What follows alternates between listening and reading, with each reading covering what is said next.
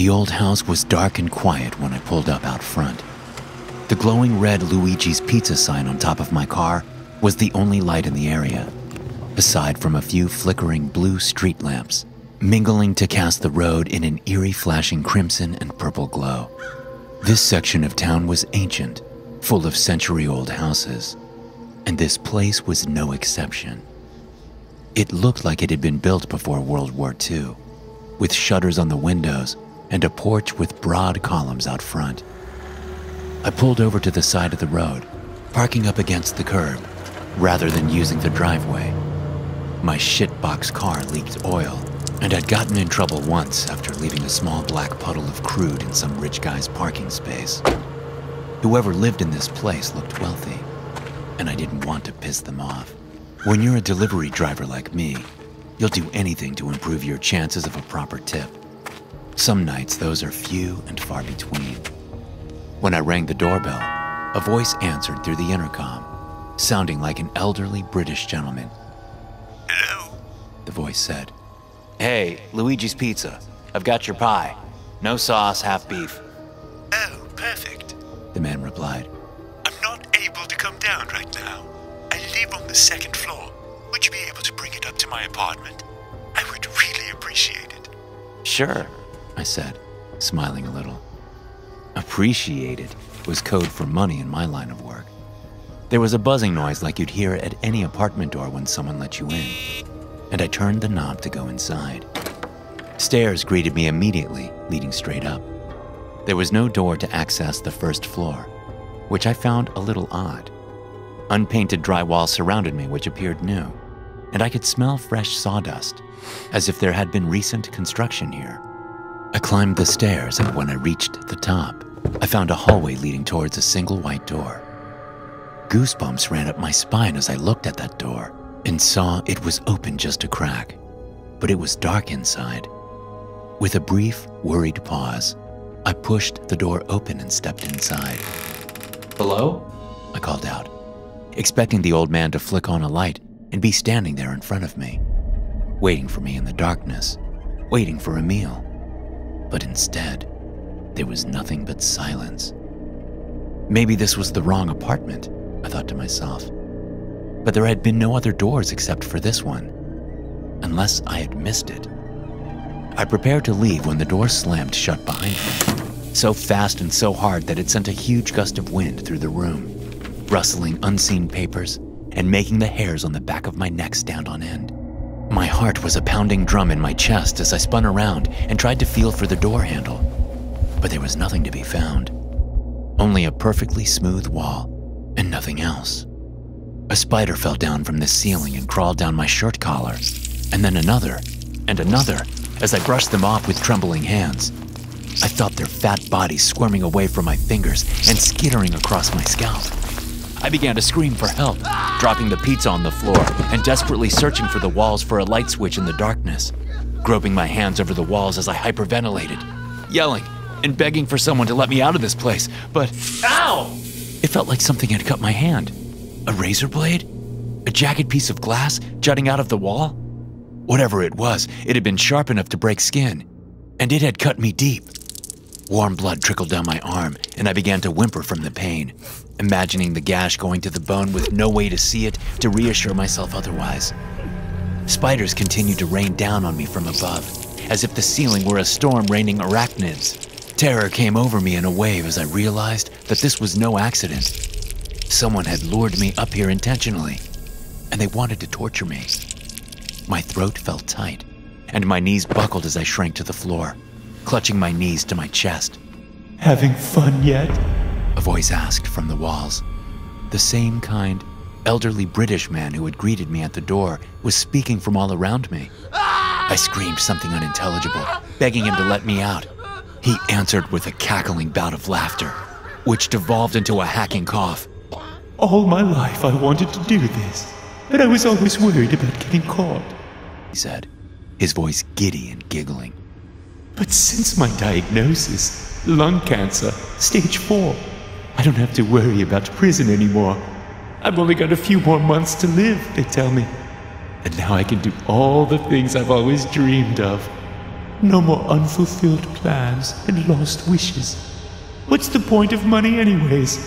You can't take it with you after all. Best to spend it on the things you enjoy, the things that make you happy. That was when I realized this man was truly insane. A psychopath who got his entertainment from other people's suffering and pain. Why else would he trap me in a room sabotaged with razor blades and raining giant spiders? I got up and pressed deeper into the room, unsure how I was going to get out, but knowing I couldn't go back the way I'd entered. The door behind me was gone, and the walls were covered with sharp objects meant to injure me if I went searching for a way out.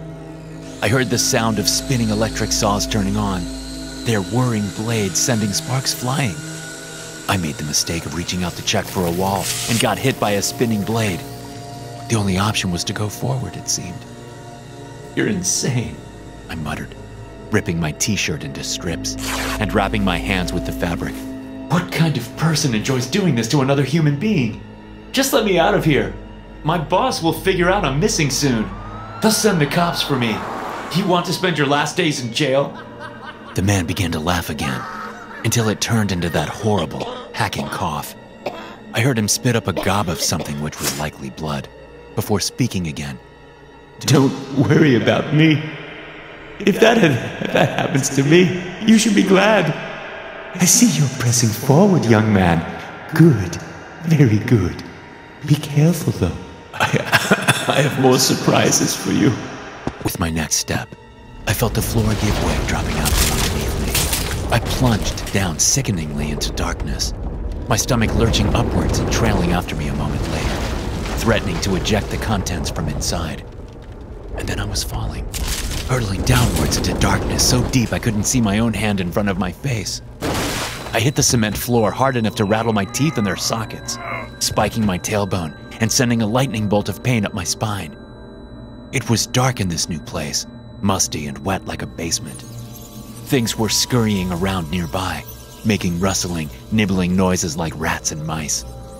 Before I could open my mouth to scream for help, I heard someone else do just that. Please, let me out of here, you maniac! I have a family! Hello? I began to say, but another voice cut me off. Help! Help! Help! It was a woman, and she repeated the word over and over again, not stopping for several minutes. It sounded as if she had gone completely mad. I just got here, I managed to say when she was done. How long have you all been down here for? Several dozen voices began to answer, their responses horrifying me. They were all behind walls, as if this were a dungeon, or a maze, a dark labyrinth of horrors. A month, said one trembling old man's voice. A week, said the small, timid voice of a young girl. And then finally, a woman spoke, the one who had been yelling help over and over again. I'm his wife, she said, then broke into a titter of insane laughter. I've been down here for 3 years, and you're all gonna die down here. Working for a residential property management firm is about as glamorous as it sounds. It's a decent living, but most of the tenants can drive you batshit crazy, especially at Martin Place. About half pay their rent late if they pay it at all. Eviction court takes up most of my time. Whenever I'm not booting out a squatter, I'm doing small repairs in the apartments. No one else in the office would take the place, so I got stuck with it. I can honestly say I never had a tenant I liked there, except for Doug Albertson. He was decent. In the beginning, anyway. In the end, he was the most abominable person I'd ever met. Doug moved into apartment 6. Normal-seeming fella. Mid-40s, no kids. Work-from-home job. Behavior modification, he said. I meet with people over video chat to help them break their bad habits. Smoking, cursing, nail-biting. You name it, and I can put a stop to it. He had his groceries delivered and took only his trash out at night. Nice, but reclusive. The guy never called for any kind of maintenance. The most communication I had with him was the day I showed him the place. You'd see him now and again in the hall, but that was it. The rest of the building was chaos. Non-stop parties, drunks stumbling down the hallway, and druggies passed out on the stairs. Most of these miscreants were guests of Toby Hansen in apartment 7. He raised hell all day. I was walking down the stairs on a cold afternoon when I had one of my rare Doug sightings. He was walking up the steps with his mail. We waved to each other and mumbled hellos as we passed by. Excuse me, Doug called out from the top of the stairs. may I speak with you for a moment? Sure, I replied. What you need, Doug? He smiled uncomfortably and kicked his toe on the ground. You could tell he was uncomfortable. I looked at my watch to give him the silent, hurry the hell up signal so we'd move things along. The gentleman in apartment 7 keeps late hours, He said very politely. very noisy. Do you think you could talk to him for me? Sorry, Doug, I responded. I've talked to Toby Hansen about a dozen times, telling him to keep that racket down. Son of a bitch ignores me.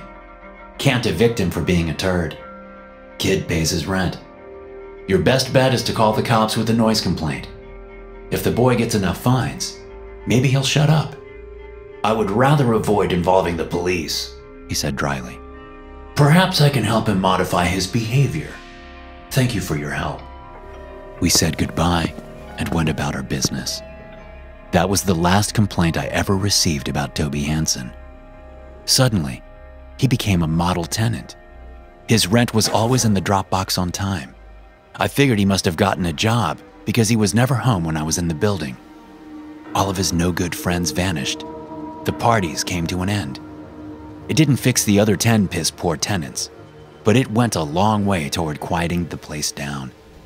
Over the next few months, oddly enough, the apartment building started quieting down a great deal. The couple in apartment 3 stopped their round-the-clock bickering and yelling sessions. For as long as I could remember, you'd always hear them shouting at each other anytime you were in the building.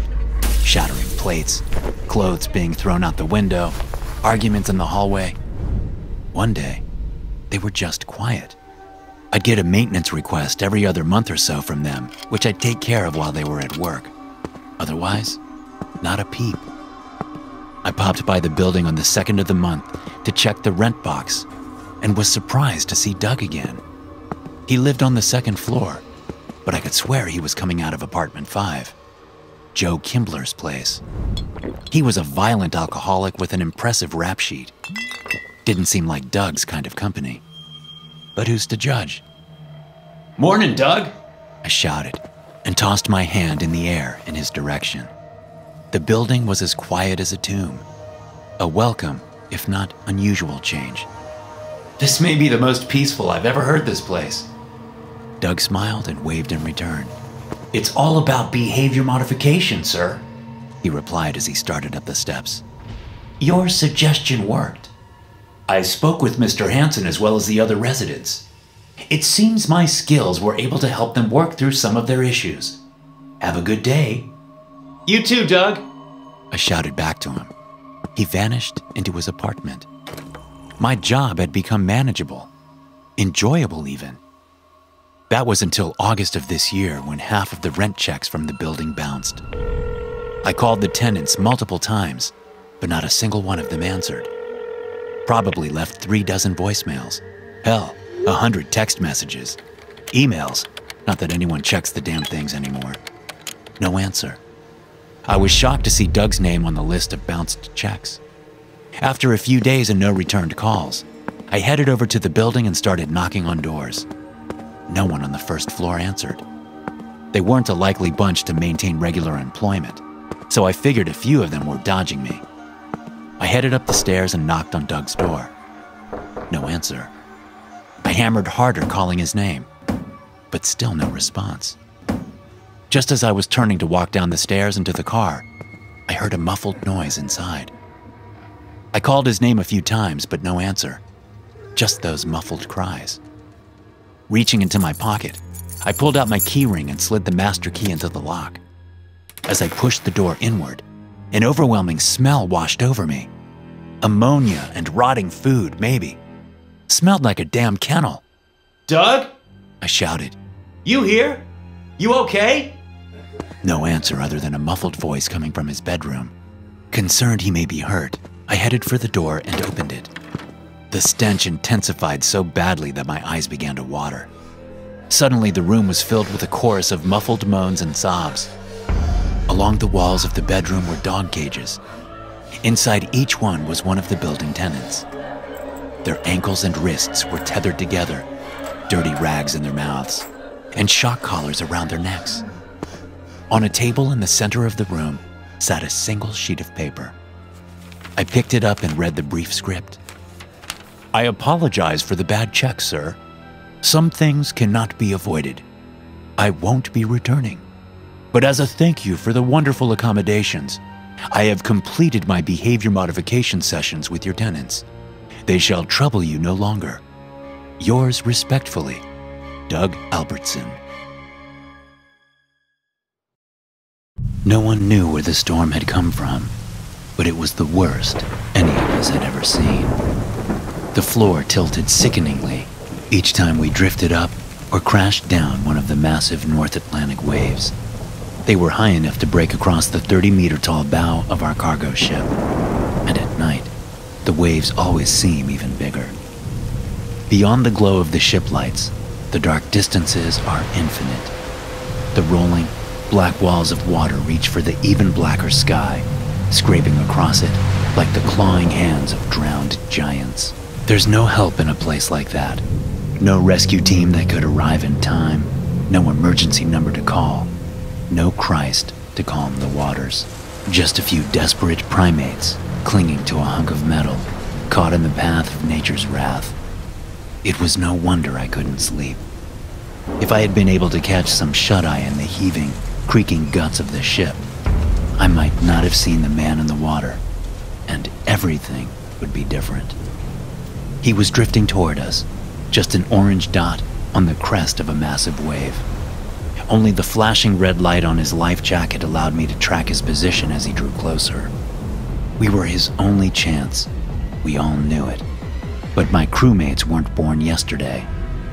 In every one of our grim, tense faces, I could see the same reluctance, the same cold calculation. We all knew the dangers of going out there, and no one wanted to be the first to volunteer.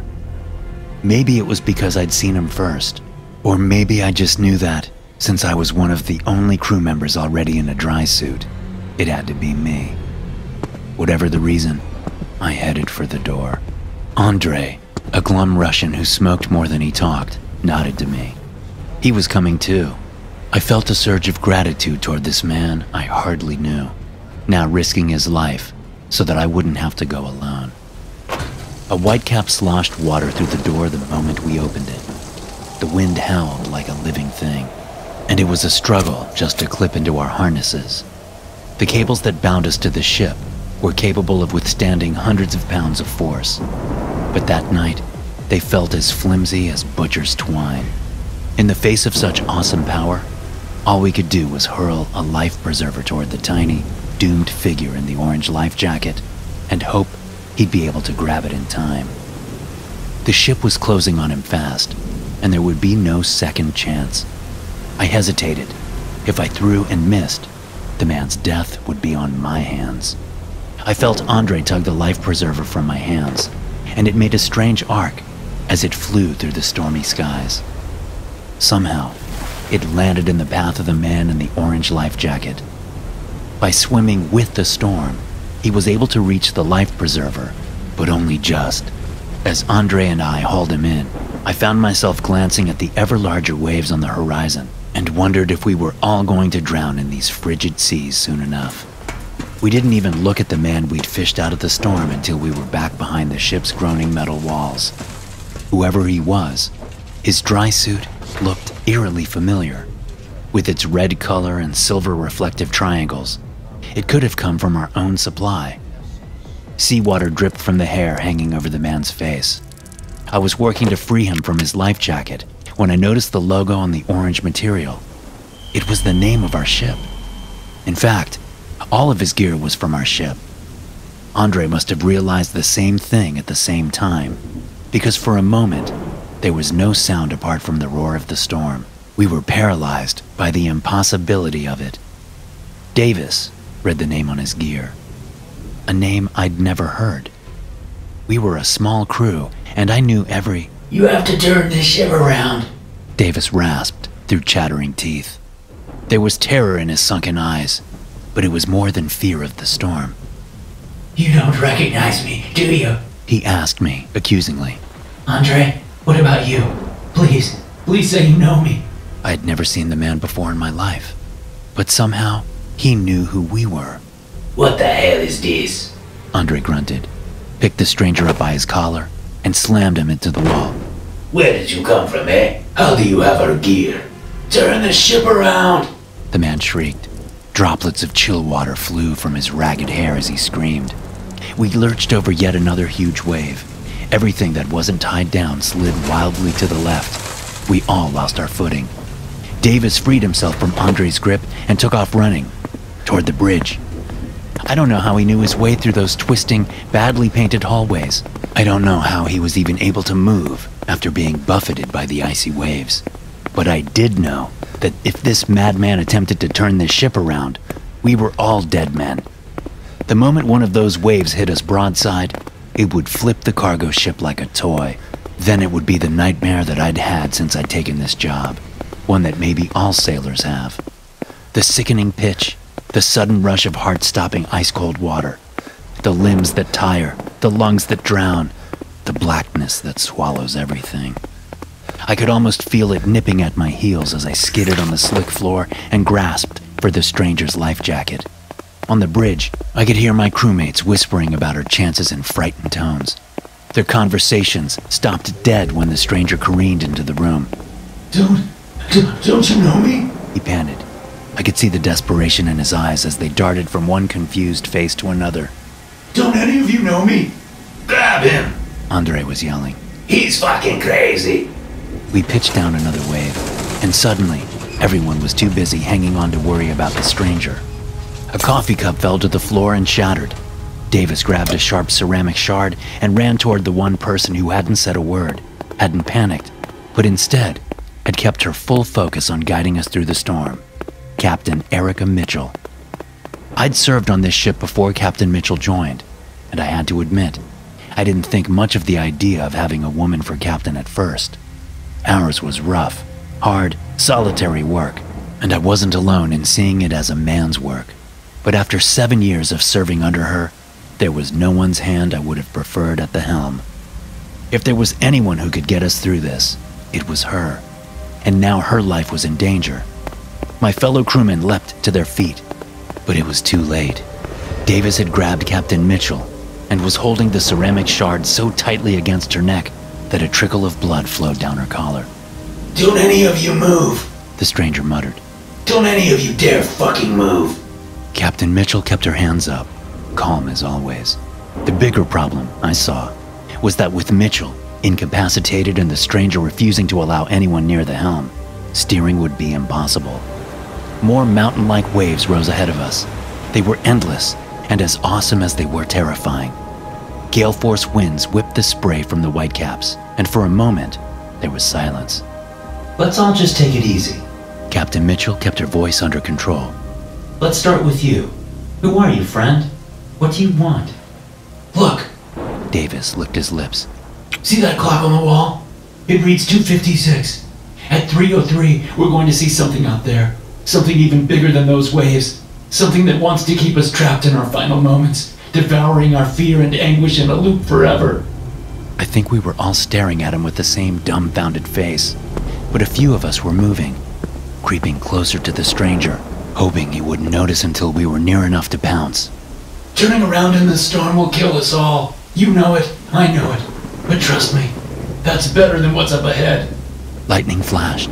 We could see nothing on the horizon but more of the endless storm. "Just think about it," The man rambled. "What can you remember before the storm? Before tonight?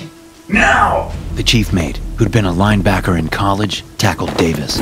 Captain Mitchell jabbed her elbow into his ribs, and he dropped his ceramic shard with a gasp. "No! The stranger screamed. You have to believe me. We're heading for a fate worse than death."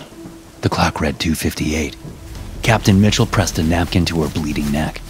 Chief Mate Anderson had taken over the helm. The stranger continued to flail around, screaming incomprehensibly about fear drinkers and loops and monsters outside time.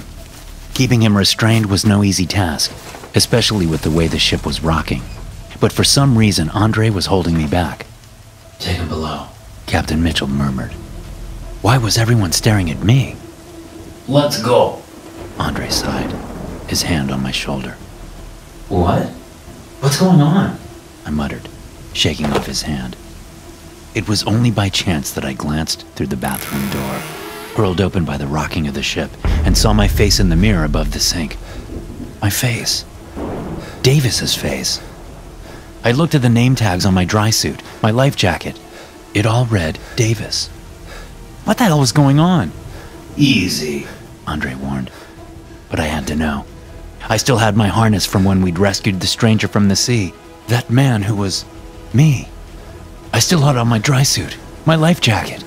If I moved fast, I waited for another wave to rock the ship before I sprinted for the door that led to the bow. Andre gave chase. His big, strong hands grabbed my life jacket while I was still fighting to get the door open. But the surge of water that rushed inside when it opened allowed me to slip free. I clipped on and clung to the railing, the gale force winds buffeting me like a rag doll as I slogged toward the bow. I had to see what lay ahead. My watch read 3:01. Andre yelled something incomprehensible behind me. The ship's sirens blared. Freezing waves knocked my feet from under me like a horrible prelude, a nightmarish teaser for the rolling black water below. When it became too difficult to stand, I crawled. Only the frail tether of my harness held me to the ship. It might snap at any moment. Then I saw it. An enormous, indescribable shape, darker than the night sky. In its impossible limbs, our ship would be no larger than a child's toy. I wasn't sure if it had eyes, but I could feel it looking at us just the same. We were heading straight for it. As we crested another wave, I could see the thousands of cockroach-like limbs that lined its chest rustled together with anticipation. Its slimy black tendrils, each as wide as a city bus, lashed against the stormy sky. 3:03. Even at this distance, the thing on the horizon had already begun to drink my mind. The process was pure agony. Memories, dreams, hopes, nightmares. I could feel each one fading as it was sucked out of me. But there was no way to fight it, no way to hold on. Except, I looked down into the frothing black water below. If I could escape the loop, if I could go back, if I could warn us. Hanging onto the railing by the crook of my elbow, I fought the salt spray to prepare my dry suit for immersion. I turned on the flashing red light on my life jacket. My eyes paused when they passed over my name. Yes, Davis, that was it. Stitched on the life jacket, onto the dry suit. I saw the logo of our ship. This time, they'd believe me. They had to. I'd find a way. If not, we'd be trapped in this nightmarish storm forever. With one last look at the writhing monstrosity on the horizon, I took a deep breath, unclipped my harness, and threw myself into the sea. Eagleside is a rough part of the city. There's enough street crime to make most people think twice about moving here. And few venture out from their houses at night, opting to stay inside after sundown. As a delivery driver, I don't get those luxuries. I'm out here all hours of the day and night, dropping off beer, liquor, pizza, cigarettes, you name it, to the citizens of Eagleside, good and bad alike. I've got my own company. I call it Bud's Brews, on account of the fact that my name is Bud, and beer just happens to be my #1 seller. I've got cases of it in my garage, so that after hours I can still hook people up.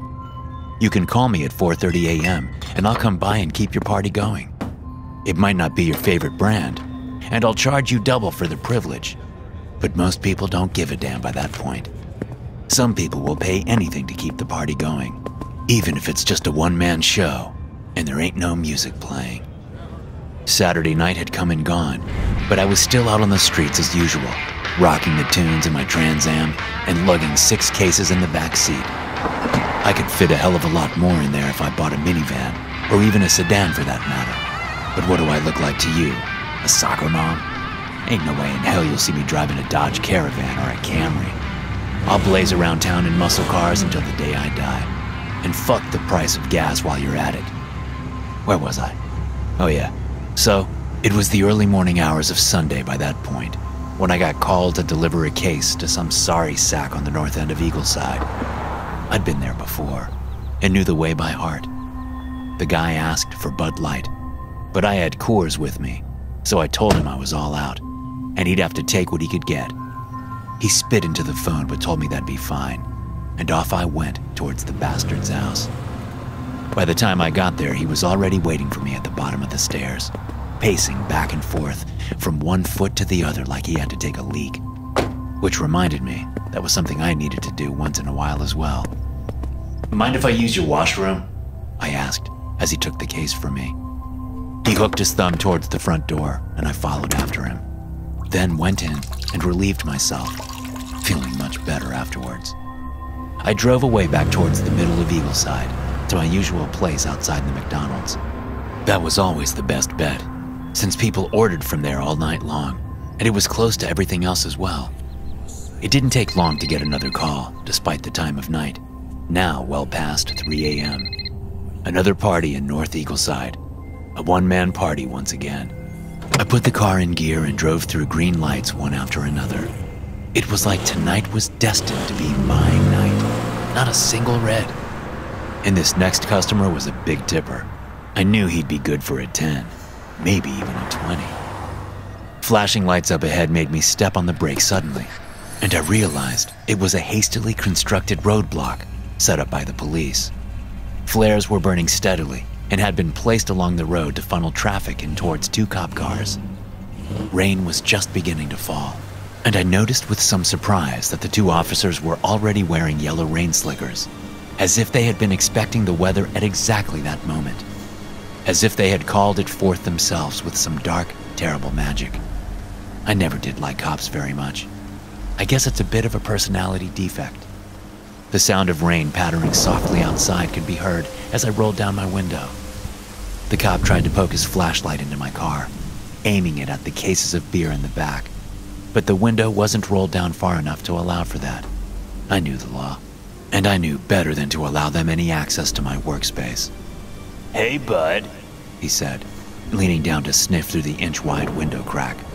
The tip of his nose actually squeezed through the gap, and for a moment, I considered rolling it up. I imagined that mental image and almost burst out laughing, barely restraining myself. "Busy night?" he asked. "No," I lied. "It's been slow." "Oh yeah? So you haven't been up to the North End tonight?" I shook my head. "Because the reason we're out here is there's been a murder. Man had a fresh case of beer, too. And he didn't look like the type to have a fresh case this time of night. Only a single bottle was open, too." This really shook me to my core. My last customer? Was that who they were talking about? Was this for real? "You guys are messing with me. What is this? Are you doing a sobriety check here or something?" "This is real," he said, looking serious. "You can go on your way now. It's a free country. But be careful. There's a killer roaming Eagleside right now, and I think you might have just missed him. Next time, you might not be so lucky." His partner leaned down on the other side to look at me through the glass of the passenger window, as if taking me in. "Move along now," he said. I began to drive, my hands trembling with fear, unsure if the 2 cops were messing with me. For years, I had skirted the laws around town. Secondhand sale of liquor without a license isn't exactly legal, after all. Not to mention, I didn't usually ID people or bother with any of that nonsense. My next stop was the rich guy's house. At least, rich by Eagleside standards. He tipped me a $10 bill for my trouble, and I left with a grin on my face. It wasn't 2 minutes later before I got another call. This one from a less generous tipper. At least he lived nearby, though, and I had exactly what he wanted. I was over there in 10 minutes and made another $5 for the delivery. The son of a bitch didn't tip a red dime, but that was to be expected. So I asked to use his washroom and pissed all over his floor, leaving the seat up for his wife the next morning to fall in. By the time I got back to McDonald's, it was 4:30 a.m., and I was just about ready to call it a night. Not many customers bothered to keep drinking after that point, and I wasn't about to pull a double and start working an intermittent breakfast shift. Those were always hit or miss.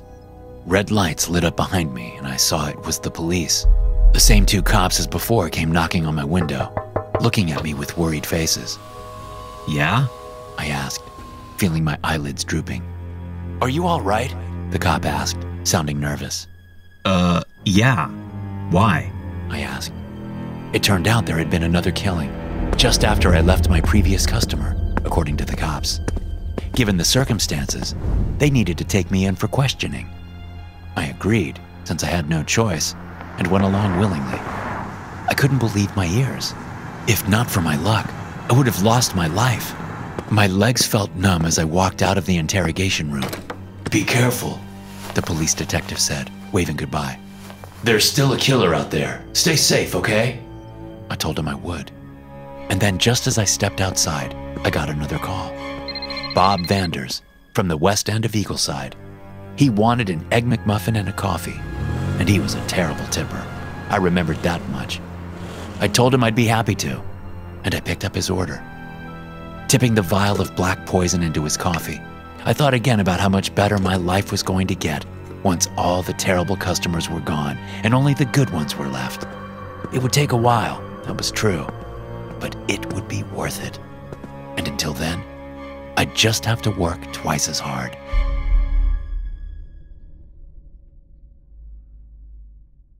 I flipped the cover open and pushed the red button. My eyes drift to the red message on the screen beside it. Lockdown measures initiated. All doors are now magnetically sealed. Surface charges detonated. Life support systems permanently disabled. Hot tears stream down my face. I can't hear the explosions, but I can feel the station rumble as the caverns above collapse. The steady hum of air circulators fades. I know it's all in my head, but the air feels stuffy already. I see a caulk gun in a toolbox by the door. I use it to fill the space between the door and frame. It will probably make me suffocate faster, but I'm going to die anyway. I would rather die in control than spend my final hours filled with the worms. I joined Lamplight Station 5 years ago as a biologist. I'd spent most of my career examining samples of ancient wildlife found frozen in ice. Seldom seen species were my specialty. I'd performed biological assessment work for government agencies before. It was no surprise when the facility director, Dr. Jacoby, from Lamplight Station, called to offer me a job. What started as a standard offer grew more strange by the moment. Which government entity will I be working for? And what is the nature of the research? I asked. Lamplight is operated by NASA in Colorado, he replied. The nature of the research is classified. I can have you on a plane this evening and discuss the specifics after you complete a few NDAs. I was on a plane later that night. An SUV picked me up from my hotel the following morning. As we drove, I asked the driver to tell me about the station, but his answers were sparse. After what seemed like an eternity of driving, we passed through multiple security gates and reached an unassuming metal building. This is Lamplight Station? I asked the driver. No, sir. That is the entrance, he responded. Please step inside. Dr. Jacoby will take you down. I exited the car and headed into the shed. Inside stood a bespectacled man with hard eyes and thin hair. He feigned a smile and extended his hand to shake mine. Dr. Malcolm Jacoby, he said. You must be Dr. Ethan Stafford. Please, follow me. I followed him to a plexiglass-covered elevator. He scanned a key card, opening the doors. We stepped inside, and he punched the only button on the panel. We began to glide down. I waited for Dr. Jacoby to offer information on the nature of the work, but he faced away in silence. It wouldn't have been uncomfortable if the descent hadn't taken nearly 5 minutes. My mind was swimming as I considered how deep we must be going. Dr. Jacoby, I said, could you tell me about the nature of this project? As a biologist, I'm not sure I have much to offer NASA. It will be much easier to show you, he responded. Some things defy conventional knowledge. The elevator came to a stop. We stepped out into a concrete tunnel covered in a maze of pipes and banded wires. A few people in white lab coats wandered down the cross sections of corridors, staring at clipboards. Dr. Jacoby beckoned me to follow him through the facility. After winding through a labyrinth of twisting corridors, we arrived at a decontamination chamber with a row of hazmat suits hanging from the wall. Jacoby began to place one on and requested I do the same. After we passed through a cycle in the decontamination chamber, we entered a laboratory bustling with half a dozen staff. There were dozens of plexiglass cases lining the walls. In each, I could see a thin, black shape resting at the bottom. Mr. Estrada, he said, please retrieve specimens 1 through 5 and move their containment units to the center table. A man nodded to Jacoby and retrieved the cases. Once I was able to see that the things in the boxes looked like earthworms. Thick and black, but very much like the most common species I've seen. Sir, I'm not sure what help I will be studying worms, I said. One of the worms wiggled lethargically. They may appear to be worms, Dr. Stafford, he said, but all 39 specimens in this room were removed from the hull of the International Space Station. Over my years at Lamplight, I did nothing but pore over 23 years' worth of the videos and documentation logs on the worms. They were discovered on the hull of the ISS in 1998 during a routine exterior maintenance trip. The crewmen initially thought they were chunks of discharged waste, but on closer inspection, they realized they were looking at biological organisms. During a supply run, they were returned to Earth, and Lamplight was developed to study the first documented example of extraterrestrial life. The worms were kept in separate containment units. They refused to consume any provided food or water. The specimens rarely move. They produce no waste. It is almost as though they are in a constant state of hibernation, unless they were placed within a foot of each other. When placed within close proximity, they begin to move wildly, smashing into the side of their case, trying to reach one another. Experiments were performed where 2 of the worms were removed from their case and placed together. They would instantly join together and move in a tandem motion. As the experiments continued, researchers placed 4 worms in the same box. They would cluster together, moving as a single unit. The more of them they placed together, the more advanced movements they were able to make together. At Dr. Jacoby's direction, all 39 worms were placed into a single box. They formed a cluster and began to move as a solitary unit. When the box was opened to separate them again, they formed a net and wrapped around the face mask of the researcher. After ripping a hole in the mask, they entered the body through their nostrils and ear canals. The infected researcher became violent toward the other staff until subdued. After being placed in restraints, they continued to struggle until they died of exhaustion. Even after the infected worker ceased showing life signs, the deceased corpse continued to move. While still restrained, an autopsy was performed. The worms had grown and bonded into a writhing, black muscular system. Pale strands protruded from the worms into the tissue and organs. Together, they formed a parasite that could assume control of the human body, alive or dead. Scattered throughout the body were numerous partially developed larvae. During the control process, the worms attempted to reproduce. The final count after the undeveloped larvae were removed totaled 327. After watching the autopsy video, Dr. Jacoby took me to his office and showed me a large red button on the wall behind his desk. In the event of another infection, any available staff are to activate the self-destruction system. It will destroy the entire facility. Though it hadn't been done since that day, I put in place a rule that no worms would be allowed in the proximity of another while I remained on staff at Lamplight. My study of the worms continued until this morning. I had the day off, so I decided to spend the day in Denver.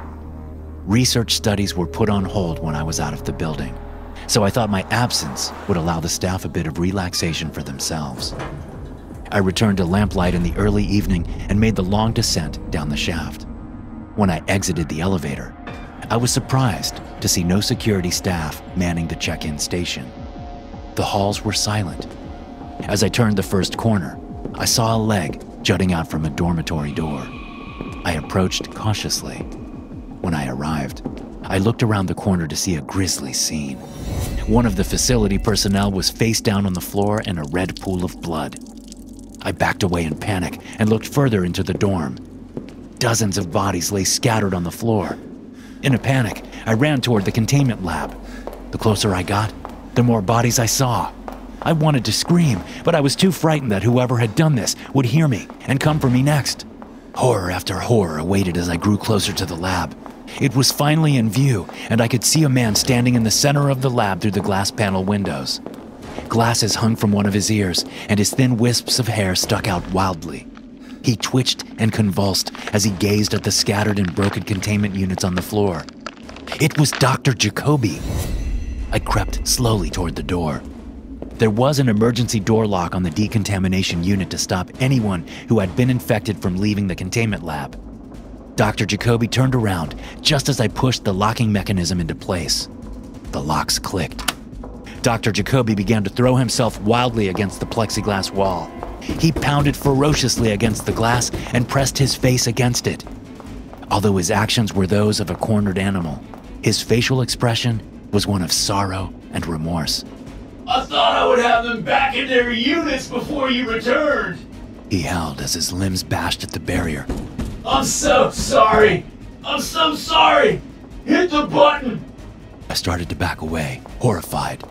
Jacoby wailed, writhing black tendrils exposed in his mouth. I ran for the office. The air is starting to get thin in here now. My breathing is labored, and I'm starting to feel weak. My mind is getting foggy. I better rest my eyes for a second. I just need a little rest. You ever been on a boat before, Lucas? Asked the burly man on the pier. Dangerous work. A man's liable to go over the side if he ain't careful. I ran my hands through my mop of auburn hair. I had sent in an application months before and told the captain I had no experience on the water, but maybe he didn't see that part. It had worried me at that moment that I may be about to lose the job before I even started. "No, sir," I replied. "I have no experience on a boat. I know how to swim and have spent time at the lakes back home, but nothing like this." Captain Orange furrowed his brow as he looked me over. It was hard to determine his age. All of his hair had gone gray, and his face was lined with deep wrinkles. His body was a stout rack of muscle. He was either in his later years, or life on the sea had worn him down. My business manager must not have looked over your application too well, he said dismissively. Crabbing on the Bering Sea ain't a game. You young folks watch some damn show on the Discovery Channel and think it's a quick payday. It ain't. Not sure this is gonna be for you. I grabbed my duffel bag from the wet concrete and turned to walk back to the hotel. My mind raced between the disappointment of rejection and the panic of having to pay for a plane ticket home. My bank account was nearly drained, and I would have to use my already maxed out credit card. Hang on, he shouted. Be here at 6 in the morning tomorrow. It's too damn late for me to find a new deckhand, and you're just gonna have to learn to be useful real quick. If you can't keep up, crab ain't gonna be the only thing we dump at the port. The old man turned and walked back onto the deck of his boat before vanishing into the wheelhouse.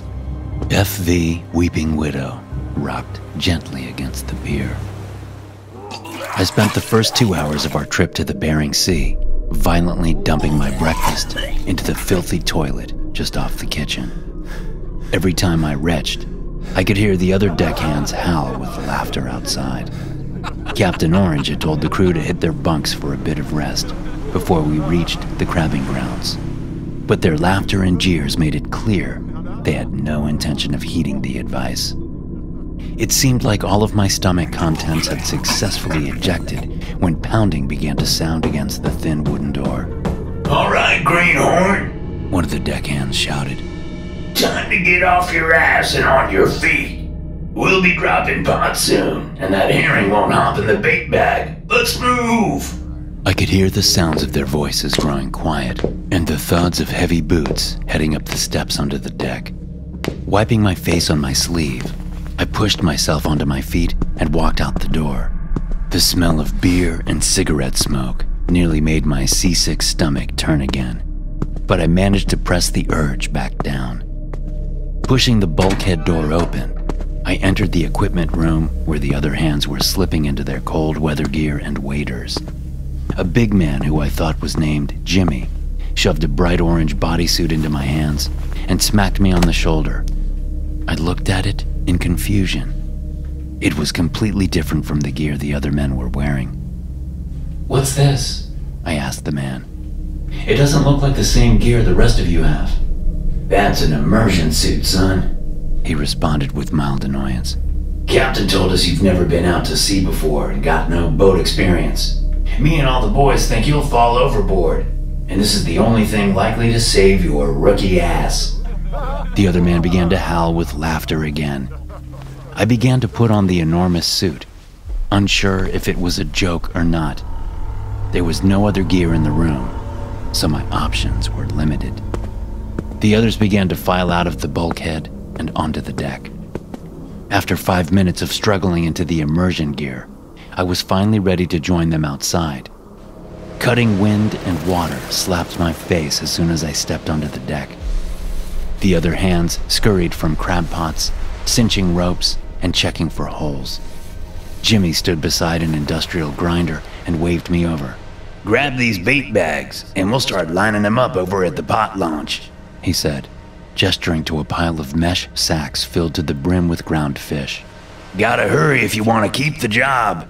I grabbed as many of the bait bags as I could and began to clumsily waddle toward the launcher at the side of the ship. The immersion suit was unbelievably bulky and made it difficult to bend my legs to walk. My feet slipped and shuffled as I tried to find purchase on the wet deck boards. I had just finished dropping the first load of bait bags when the boat grew silent.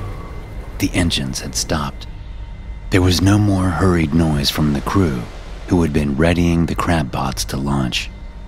An electric sensation of fear jolted through my body in the sudden silence. I turned toward the deck to see all 7 deckhands surrounding me in a semicircle. Just as I was about to speak, I heard the door from the wheelhouse open and slam closed.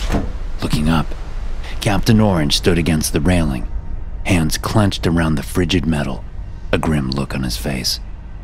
It ain't personal, Lucas, he shouted. We've got a tradition here on the Weeping Widow. Every 4 or 5 years, me and the boys sacrifice a man to the sea. Keeps the rest of us safe.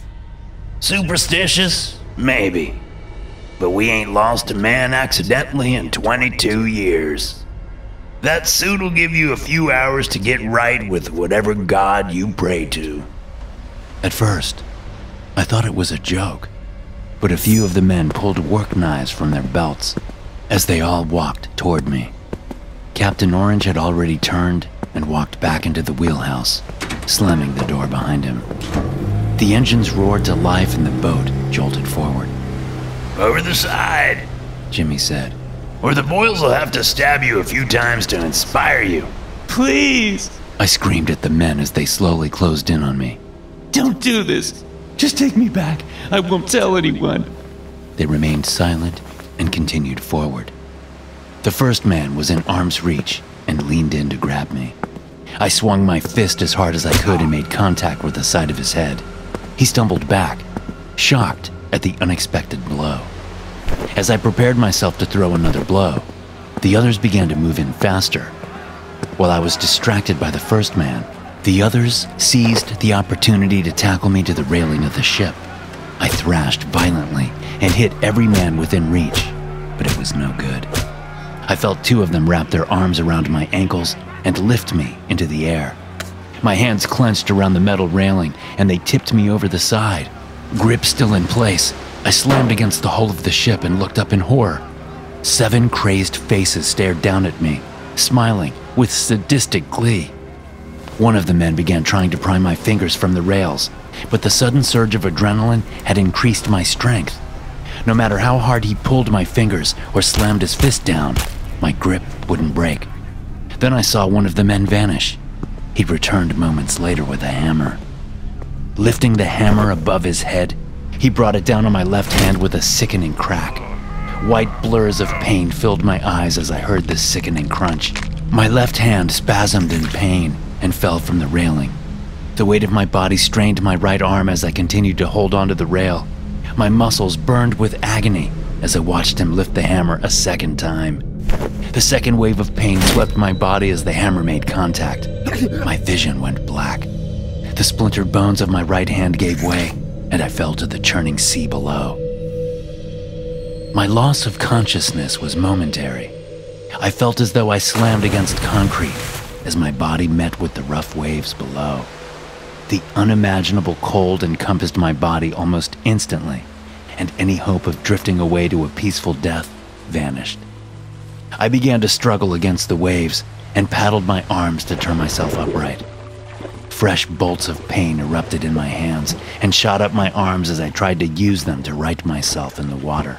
The suit had kept me dry, but the bulk made it nearly impossible to control my movements. Finally, I managed to get myself onto my back and floated on top of the choppy sea. Whitecap waves lapped and slammed against me, filling my mouth with briny water and making it difficult to breathe. As soon as I passed over the top of a new wave, I would coast back down the back and dip below the water before coming back up and gasping for air. I could see the FV Weeping Widow rocking gently on the waves, and the spotlight moved into the distance. A man was standing at the back of the boat, one arm propped on the railing and the other waving merrily in my direction. It looked like he lowered it to blow me a kiss. Thank you, Greenhorn, he shouted with glee. If my kids knew what you sacrificed to keep their old man safe, they'd thank you too. Please, I shouted. I slipped under the water again. come back. Another whitecap swelled over my head, filling my mouth with salty water. Don't leave me. A larger wave pushed me a few feet under, sending water into my lungs. I can't. Please. The lights vanished over the rolling waves, leaving me in the pitch dark. The water began to calm a bit as the wake of the boat settled. My balance returned, and I began to float calmly in the water. Stars burned brightly overhead. I had never been this far away from a city to see them so clearly. They would have been beautiful in any other setting. There in the Bering Sea, the stars would be the only witnesses to my funeral. I drifted for hours. The immersion suit had kept the worst of the cold at bay for a while, but I had eventually started to feel the icy daggers of the frigid water creep into my muscles. I had given up on trying to swim. My body ached, and it hurt to move. Hopelessness had overtaken me, and I simply waited to die. After letting go of the fear and anxiety, I noticed I felt a bit better. The water didn't seem to be as cold now. My body aches were dissipating. I felt almost comfortable. Hypothermia. Late stage, probably. It's no way to go. But by the time the false warmth starts filling your body, you're almost thankful. I had decided to close my eyes and rest and let the ocean take me, when I heard something in the distance. A rumbling sound. A ship's engine. I opened my eyes and scanned the area, and in the distance, I could see a dim light. There was a ship passing to my right. Too far away to see me. Too far away to hear me scream. I rested my hands on my chest as tears filled my eyes. My hands rested on top of a hard, found piece of plastic. Confused, I fumbled at it with my bent and broken fingers until I felt a bump on the side. Pushing it in, the night sky filled with obnoxious light. The damn suit had a strobe. I had been out here for hours and never checked the suit for any gear. There was no telling how many ships might have passed close enough to see it, but in my panic, I never checked. Bright flashes of light nearly blinded me as they radiated in the night sky. I shielded my eyes with my crippled hand and turned my head toward the boat passing me by. My mind was foggy, but I thought I could see a spotlight burst to life on the deck. A thin beam of harsh light began to scan the sea all around me. With great effort, I lifted my arms in the air to wave, hoping the reflective tape on the sides of the suit would catch their attention as well. After a few moments, the spotlight fell on me, and I had to shield my eyes completely. The light remained on me for what felt like an eternity, until I could hear the deafening roar of the engine of a ship nearby. Waves began to crash violently against me. Once again, I struggled to keep my head above water and breathe. This is the United States Coast Guard. A resonating voice called from the ship's loudspeaker. We will dispatch a rescue team to pull you aboard. A few moments later, I was pulled into an inflatable boat. There were a few men and women on board talking into radios as we sped back to the larger ship. The luminous spotlight followed us the entire way. It was like a light from heaven, carrying me back to safe harbors. I started sobbing uncontrollably. A woman sitting next to me grabbed my hand to comfort me. The pain was excruciating, but I didn't bother telling her about my injuries. I was too relieved to be in the sight of another person that the pain was worth the contact. I squeezed her hand back as best as I could with my shattered fingers. We pulled alongside the Coast Guard boat, and 4 cables dropped from a crane above. The rescue team started attaching the clasps to the boat, and in moments, we were lifted from the choppy sea. Tears flowed freely as we drifted upward to the deck. As we lifted above the side, the crane began to swing us onto the deck before gently lowering the boat. A swarm of warmly dressed men and women pulled me from the boat and put me on a stretcher. They chattered back and forth about care measures as my mind swam in the joy of my rescue. Hey there, big guy, one of the men said. Can you tell me how you ended up in the drink out there? You're a long way from land. Thrown overboard, I said in a croaky voice. crabbing boat, weeping widow, crew tossed me overboard. The man's expression changed from professionally friendly to concerned. Let me go grab the captain, he said before vanishing through the rest of the crew. A few moments later, a woman stood beside the stretcher as the crew pulled me from my wetsuit and wrapped me in blankets. The serious woman held a warm cup of coffee to my lips, and I drank deeply. Sir, can you please tell me what happened on the FV Weeping Widow? I told her how the crew had cornered me before throwing me from the boat. She listened intently as I explained to her how I had treaded water for hours and how I had struggled to flag down their passing vessel. She nodded and assured me that I would be safe. Her version of safe differed greatly from mine.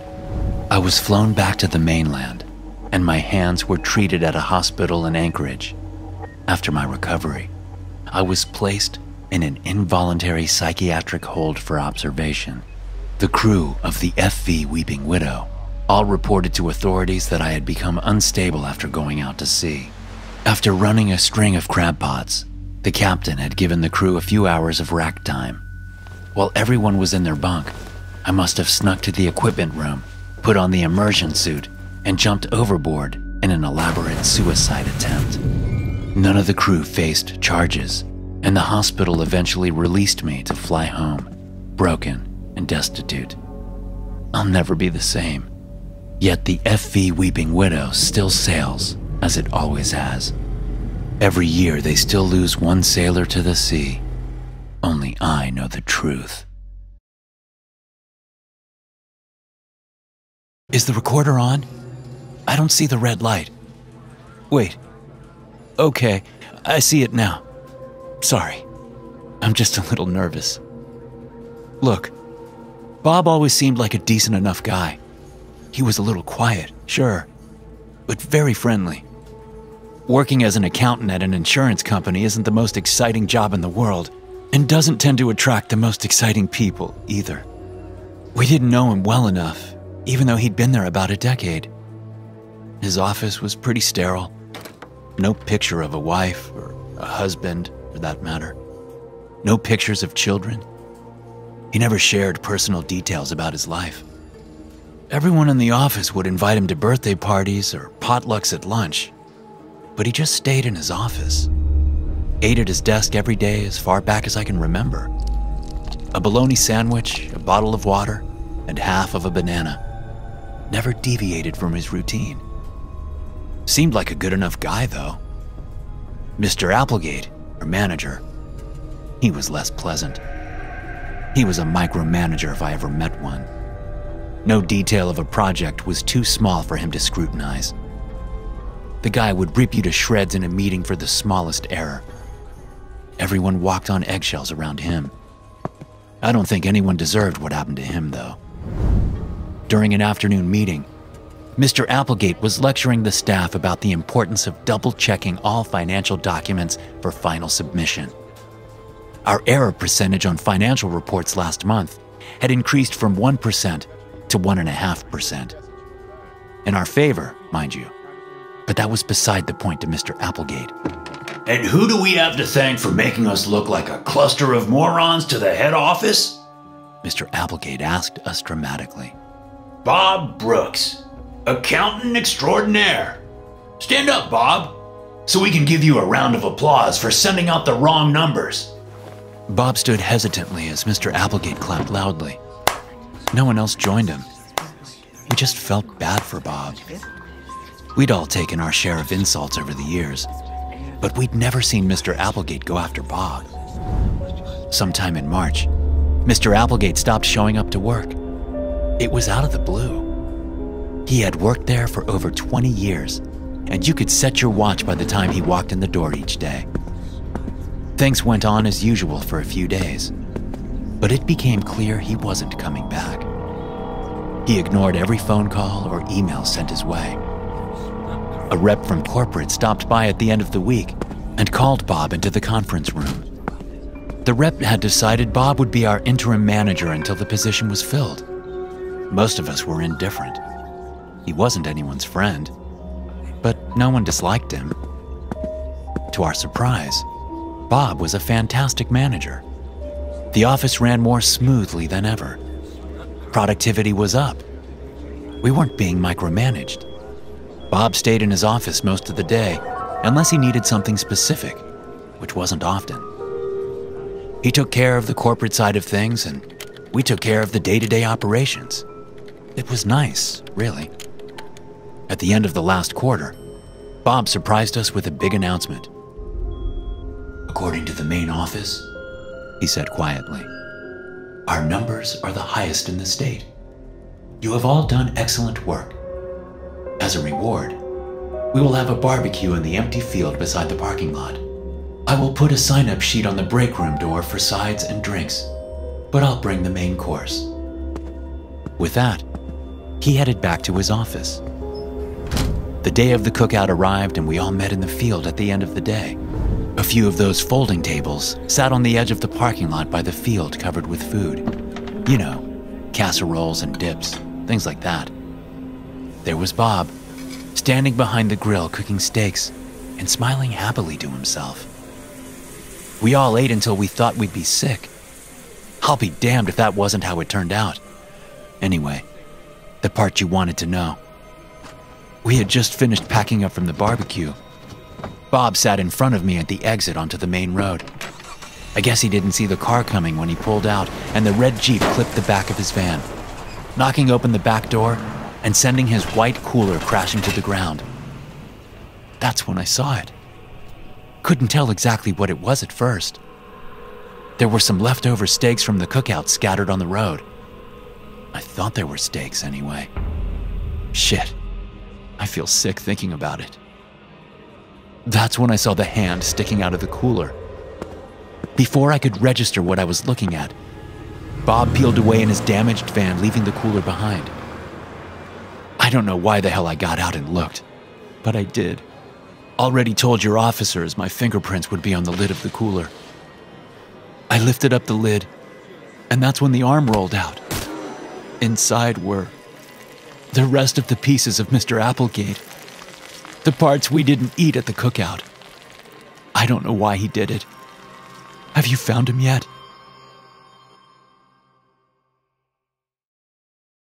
I didn't want to be a delivery man. Nobody chooses this life for themselves. Nobody grows up with the dream planted in their mind that they want to be the world's fastest pizza guy one day. Driving around in a beat-up jalopy with the smell of pepperoni in your nose. You know what sucks the most about it? You know that smell of delicious, fresh-baked pizza that makes your mouth water when you get a pie delivered? When you're a delivery guy, you just get to sit in that smell all day.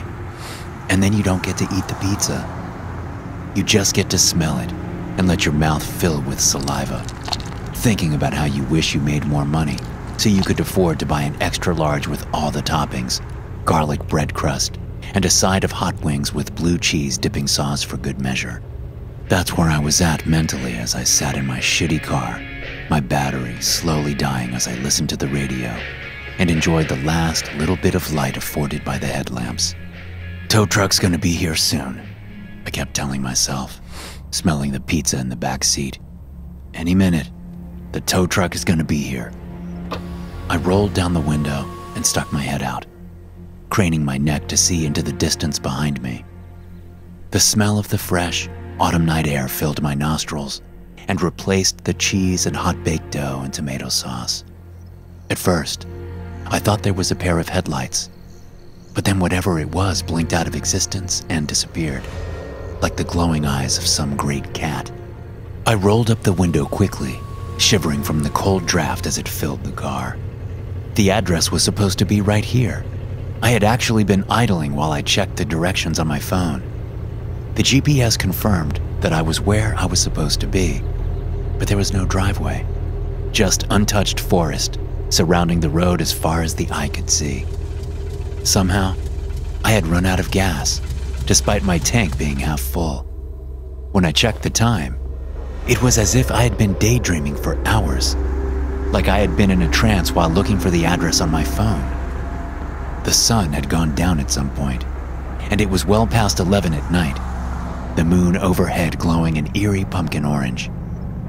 That was when I had called the tow truck, but it seemed as if they weren't coming. Confused and bewildered, I got out of the car and looked around, wondering if they had gotten lost. I pulled my phone out and hit the redial button for the towing company. But this time, all I got was static, as if whoever had picked up the phone was in a different dimension, separated from me by a wall of entropy. The brush on the other side of the road suddenly began to rustle and sway, as if something were moving behind it, trying to stay hidden but too large to manage that successfully. "Hello?" I called out, hearing the quiver in my own voice and wishing I sounded braver, wishing I were braver. "Who's there?" Another sound came from behind me, and I spun around to get back in the car, terrified of whatever was stalking me so far out in the middle of this night-black forest. But the car door slammed shut as I bumped into it with my wide hips. Too many hours of sitting and not enough sit-ups. Too many undeliverable pizzas eaten in parking lots for half price. Too many years of not taking care of myself taunted me as I grabbed the door handle and tried to pull it open, but found it locked. The keys still inside, jammed into the ignition slot, mocking me. The rustling sound came again, and this time it was from behind another tree, and another. Movements were heard on all sides as my eyes darted back and forth from place to place, seeing huge, hulking shadows hiding behind the trees all around. "Who's there?" I nearly shrieked, my voice high and breaking. "Stay back! I've got a gun!" I didn't have anything of the sort, but it was the only thing which came to mind that could potentially ward off threats of such size and terrifying proportions. A shadow began to emerge from behind one of the trees, and another came from behind me. I heard their huge, lumbering footsteps coming closer, as their features became discernible in the waning light of the moon. Their faces were obscured by the shadows of tree limbs and broken boughs above us, the half-bare branches shedding leaves like dead tissue, falling all around. The warmth of one creature's hot breath was in my face as I stood, petrified, nowhere to run. My back was pressed up against the cold steel of the car, the window glass squeaking against my skin as I trembled with fear. Sharp, long, hooked and pointed teeth grated together as gray lips pulled back into a grin. A mouth as wide as a windshield opened up as if to devour me, its pointed tongue salivating and dripping. And then it surprised me by speaking, its voice a rumbling baritone, deep enough to shake my teeth in their sockets. "Are you from Domino's?" It asked, spraying me with fine droplets of spittle. The acid burn of them sizzled on my cheeks. "I ordered 8 large pizzas to this address." My hand was shaking badly as I hooked a thumb towards the back seat. "In there," I managed to stutter. "Locked by mistake." There was a heavy, deep-sounding sigh, as the creature was clearly annoyed by my amateur actions. But instead of eating me as an alternative, he smashed the window with his claw and reached inside, removing the boxes. "A bit cold," the thing said, sounding irritated. "You look to be warm-blooded, though. Your blood might make for an interesting marinara." A screeching roar came from the woods, and the creature huffed and let out a sigh. "Yes, Mother. I suppose we should leave him alive. Otherwise, who will deliver way out here?" He began to stalk back into the darkness of the forest, leaving me behind in my soiled and warm, wet pants. It is so hard to find good help these days. You really must bring back that 30-minute guarantee. We used to get so much free pizza in this dimension. What dimension? I called after the thing, looking around with confusion at the forest of trees whose branches now whipped and coiled like angry snakes. How the hell was I going to get home? I looked down and saw a $50 bill was laying at my feet, with the head of a monster in place of President Grant. Shit, not again.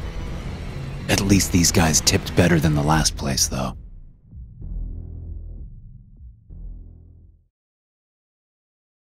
Every time I found one of those damned yellow sticky notes on my monitor, I knew it would be a bad day. My secret admirer had that effect on me. The note started out kind of charming. A few polite compliments about my clothing. A note about how kind and gentle my personality was. Little XOXO signatures at the bottom. Middle school crush style. It was a bit of an ego boost, but I was happily married. My wife Emily and I had a rough stretch a few years back after I had an affair, but we got things back on track. I thought of telling her about the notes, but I didn't want to worry her. The flirtatious post-its went into the trash, and I moved on with my day. I didn't give the first dozen or so much thought, until they began to threaten me. The first note that left me with an unsettling feeling showed up 2 months after the first one. Gone were the free-flowing, delicate curves of the handwriting. Heavy grooves gouged into the paper from the heavy block letters etched on the surface. Why don't you answer me back? You could leave a note for me on your computer. It seems like you don't care. It's starting to make me angry. XOXO. At first, I laughed it off before wadding up the note and tossing it in the trash. The idea of leaving a note for my admirer was ridiculous. They had never even mentioned wanting me to leave a reply before. How the hell was I supposed to know my computer monitor was like their own personal mailbox? 2 days later, when I arrived to work, there were 2 notes attached to my monitor. The first one was the angry message from a few days before. It had been uncrumpled and smoothed out. Underneath sat another note on clean, uncrinkled yellow paper. You just wad up my messages and throw them in the trash? What the hell is wrong with you? You used to be something special to me, but now I see you're just like every other guy I've met. I was wrong about you. You're a piece of garbage. XOXO. I felt a mixture of anger and relief at the note. Whoever this woman was, She didn't know me well enough to make judgment calls like that about me. At the same time, it seemed like this could be the end of the whole strange ordeal. That time, I put the notes in my pocket and tossed them into a trash can in the parking garage on my way home. Whoever was leaving them, they were checking the trash in my office. With any luck, they would move on and get over their fixation. No such luck. Only a few days later, there was another sticky note on my monitor. This time it was neon green. Had they written me so many damn notes that their yellow pad had run out? My throat tightened as I pulled it from the screen and read, "We all have our shortcomings, but I'm willing to forgive you. Please stop throwing away my notes. These little moments mean so much to me, and it hurts to know you don't feel the same. That's okay, though. Your feelings for me will change with time. If they don't, I may have to hurt someone. XOXO." I immediately took the note to the HR office. One of the reps read it, her eyebrows raised and her head held back in surprise. She placed it down on her desk and pulled off her reading glasses. "How long has this been going on, Paul?" she asked me in a concerned tone. "I'm not sure exactly," I said, scratching my head. "They've left a dozen notes. 2 dozen, maybe. Do we have security cameras on the floor?" "No," she said, shaking her head. "No cameras, I'm afraid. Too expensive. Same reason they laid off the security officer in the building. Post-COVID America isn't exactly thriving." She gave me a look of sympathy and told me to tell her if any more notes showed up on my computer. I nodded and told her I would. We both silently acknowledged that this was the first of many conversations on the matter. Over the next few weeks, I made multiple trips to the HR office to report the notes. They rambled endlessly about how heartless I was, how angry I'd made them, and the violent things they would do to me if I didn't respond soon. It was becoming exhausting.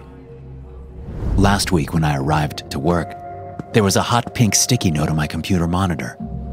I was at a breaking point. The notes wouldn't stop. HR didn't know who was leaving them, and my place of work was doing nothing to put an end to this. At that moment, I would have done anything to get it to end. The note offered the option. "I get it. You're not interested. I'll back off, but only if you meet me tonight. I'll be on the 5th level of the parking garage near the stairwell exit. 8 p.m. Don't be late. XOXO." It was 7:58 p.m. when I stepped out of the elevator onto the 5th floor of the parking garage. My heart was racing, and a cold sweat ran down my back. From in front of the elevator, I had a clear view of the stairwell door about 200 feet away. No one was there, so I made my way in that direction to see if I could find them. Suddenly, a red ember glowed brightly in the shadow cast by the door. Someone was smoking a cigarette in the darkness. The muscles in my body tightened as I willed myself forward. My admirer was there, standing in the dark. Hello? I called out. A cloud of smoke billowed from the shadow. It's Paul. You wanted to meet me? A woman stepped out of the shadow and dropped the cigarette to the ground, grinding it with her foot. She held a gun in her left hand. It was my wife, Emily. Emily? I questioned. What the hell are you doing? I left the notes as a test. A few days a month I stop in your office on my way to work and leave notes. The cleaning crew thinks I work there, I guess, she said, her face streaming with tears. I thought after all the trouble we had from the affair, you would tell me if someone was trying to steal you away from me again. You left the notes? I stammered. What the hell is wrong with you? I wanted to be sure you wouldn't try to meet another woman again, she said, lifting the gun toward me. But you did. Here you are, trying to meet some easy score. Emily, you can't be serious. I shouted. I came here to get this to stop. Why are you doing this? I knew you would, she said, but was cut off by the eruption of police sirens. She looked toward the ramp at the flashing blue and red lights. You called the police? I nodded. Of course I did, I exclaimed. I thought someone was going to hurt me if... The thunder of a gunshot was all I heard before the world went black. I woke up in a hospital. My entire body ached. There were thick white bandages wrapped around my midsection. A nurse saw that I was conscious and ran to find the doctor. A police officer was in a chair beside me. After my physician entered the room, they explained that my wife had shot me in the abdomen and fled the scene. A manhunt was underway, but they hadn't located her yet. A protective detail would remain with me at the hospital until I was released. They never found her. That was about 5 years ago. I've relocated since then. New state, new job, new life. It's been relatively peaceful until recently. You see, yesterday I headed into the office a bit before the sun came up. When I turned the light on, there it was. A bright yellow sticky note on the center of my computer monitor. I leaned over the railing of the deck as our ship approached the infected coral. Even from at the height of the research vessel, I could see the blazing red algae cling to the reef like a parasitic blanket. The color was a mix of rust and blood. It stretched its limb lazily in the tide, consuming the marine ecosystem. Even the salt water smelled strange here. The ocean spray that drizzled on my cheek had an odor more like foul vinegar. We'd gotten several reports of wildlife acting strange in the area, most notably the dolphins in particular. Their usual playful nature had turned aggressive.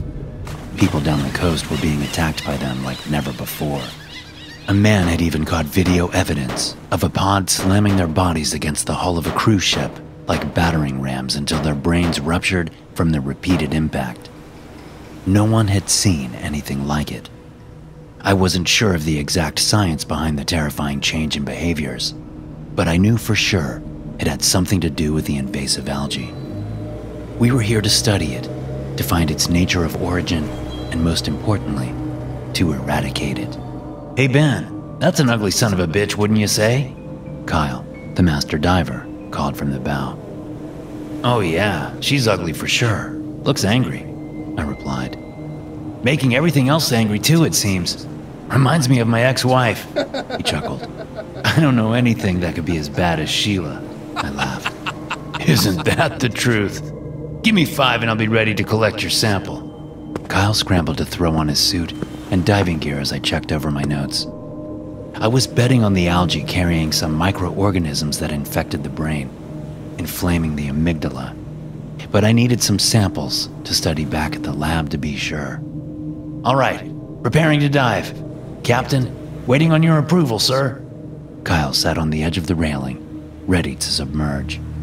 I gazed up at the quartermaster.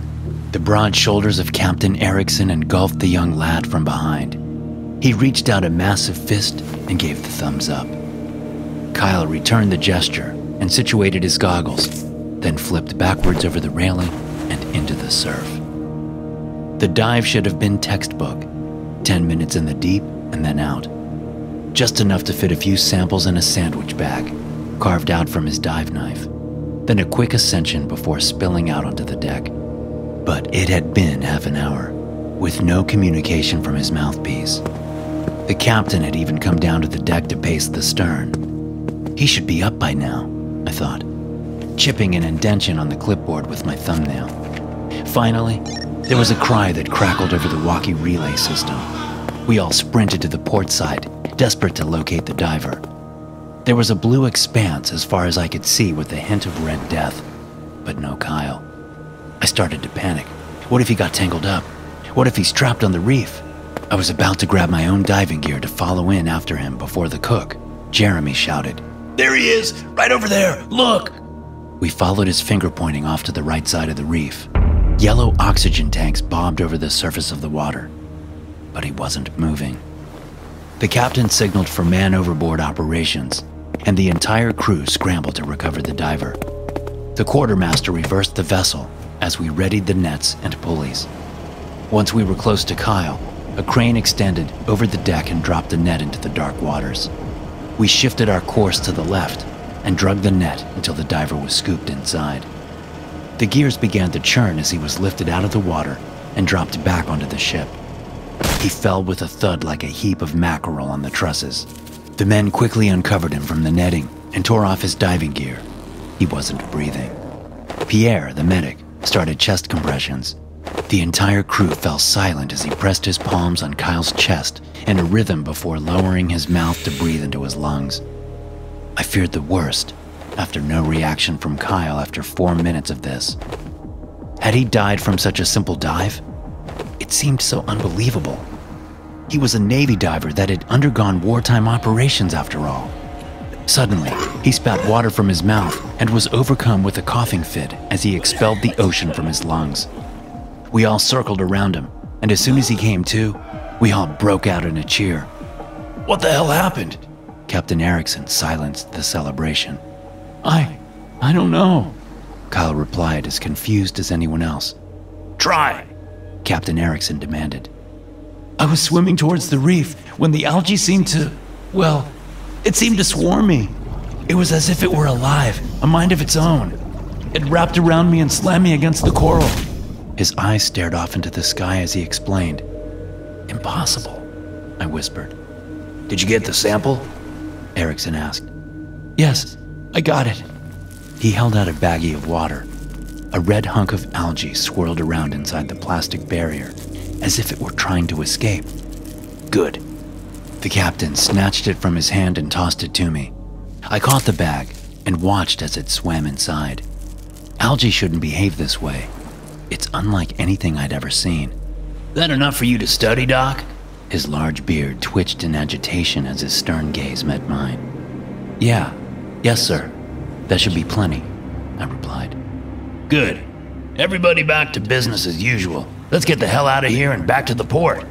The captain sauntered back to his quarters as we all took back to our positions and turned the research vessel around. It was a 4-hour trip back to St. Medina's Marine Research Laboratory, and the sun was beginning to set. I placed the sample in a secure chest until we reached the port. The crimson tendril swimming this way and that way was too unsettling. I didn't want to hold it any longer.